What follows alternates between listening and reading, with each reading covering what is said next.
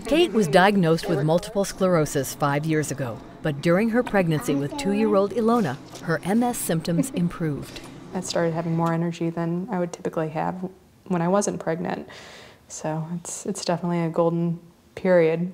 Researchers have known for some time that women with MS who become pregnant have fewer attacks, but postpartum, symptoms usually return. In the first of its kind new pilot study, researchers are seeing if fetal cells in the mother's blood account for these changes. These women all did very well through their pregnancies. They're in their 30s, and they really had no MS attacks as they went through the 9 months. Researcher James Bowen says hormones can't fully explain why MS patients like Kate do better with their disease during pregnancy. So he's looking at cell-based changes in the mother's immune system.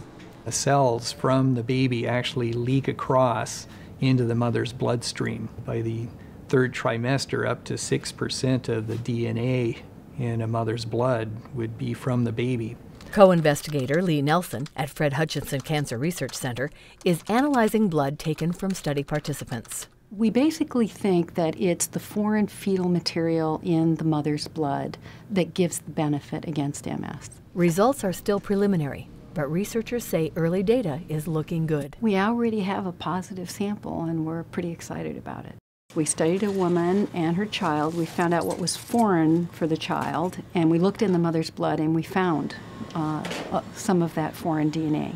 Kate is now pregnant with her 2nd child, and once again, her MS symptoms have improved. The pregnancy, for the most part, is great as I've been going through this 2nd trimester. In Seattle, this is Melanie Granforce. Can you say my future is bright?